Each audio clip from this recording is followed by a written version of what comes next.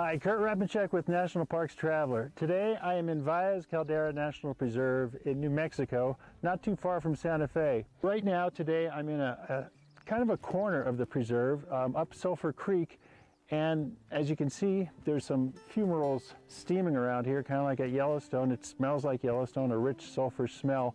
But they used to have hot springs here, and it was actually kind of a resort type operation where people would come up and soak in the hot springs, and you'd be able to shower and clean off and whatnot.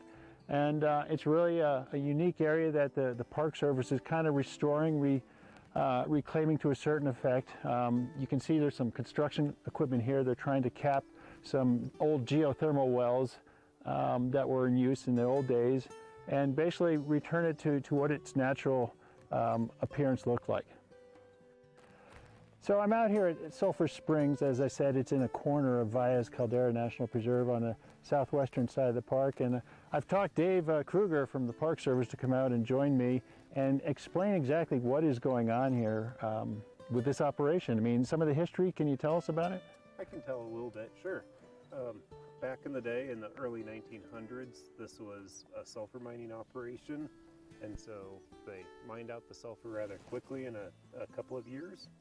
And then it's gone through various transformations from them, being a health spa resort at some time, which you'll see some of the leftover buildings and effects on the landscape here. And then we recently acquired it in 2021 to be part of Valles Caldera National Preserve. We're still on a dormant volcano here in the middle of the Jemez Mountains, and Sulphur Springs is where we actually have superficial geothermal features expressed to show that there's still activity going on underneath. And so yeah, we've got pockets of fumaroles throughout here, we've got a couple of mud pots, and we've got cold and warm springs out here as well.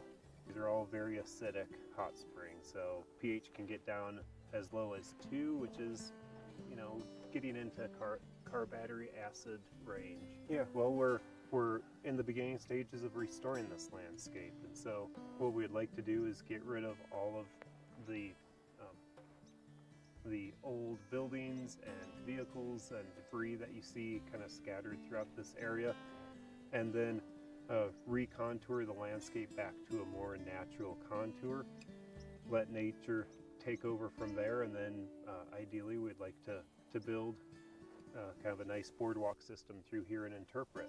We just got the funding, so we're doing the environmental compliance work right now, and I believe in the spring is when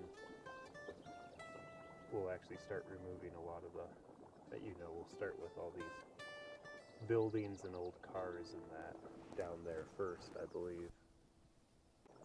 But yeah, we're hoping that we can at least get rid of a lot of this human debris and